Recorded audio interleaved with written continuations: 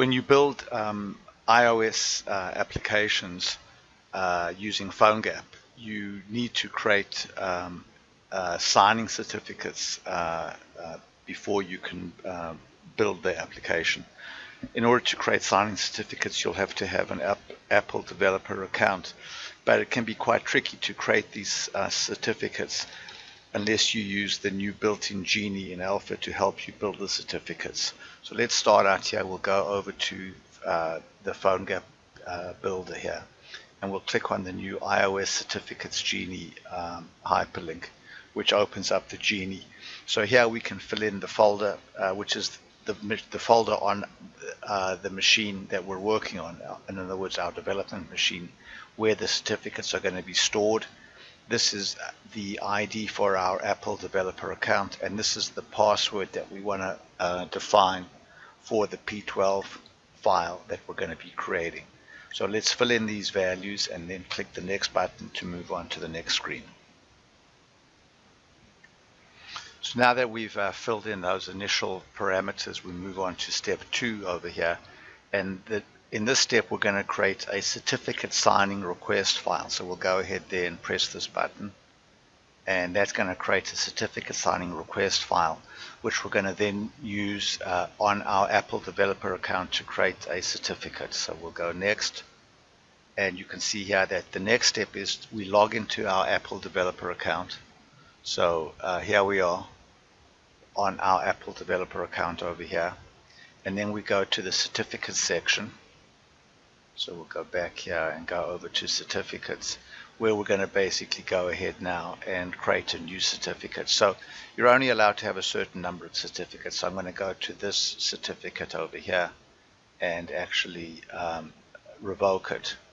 So I'll go there and revoke that certificate. And now I'm going to go here and create a new certificate. This is going to be a certificate for iOS app development. So I'll just say continue. And now I can go and upload the certificate signing request file that I created in step 1. So there we are. And I'll go there and select that file and hit continue. And now the certificate has been created. So I'm going to go ahead now and download that file. And then I'm going to take that file, the downloaded file, copy it to the clipboard, and then go back here and put the file in my certificates folder. So I'll go there and paste. So now we have this file in our certificate folder. So now that moving on to the next step is to create a provisioning profile. So the provisioning profile defines what devices the app that you're building can be loaded on, and a bunch of other stuff that Apple requires. So we'll go back to our Apple developer account and we'll create a provisioning profile. So we're back here at our Apple developer account, and we're going to go back now to profiles. And you can see we have a bunch of existing profiles here. So we'll just go ahead here and add a new profile for iOS app development. And then we'll choose an app ID. So we're going to go ahead here and choose a wildcard ID. If you don't have any existing app IDs to choose from, you'll need to go to the identifiers section to create your app ID. So I'll go there and hit continue. Then I can specify which certificates I want to use. So I'll just go and say use all. And then I can go here and choose which devices we want to basically install this iOS app on. So I'll go here and say select all. If you don't see the device that you want to provision, you can go back to, I believe it's, if we go back to, where was it? Let's go here to devices, and we can basically provision more devices. So we'll just go back here and go again.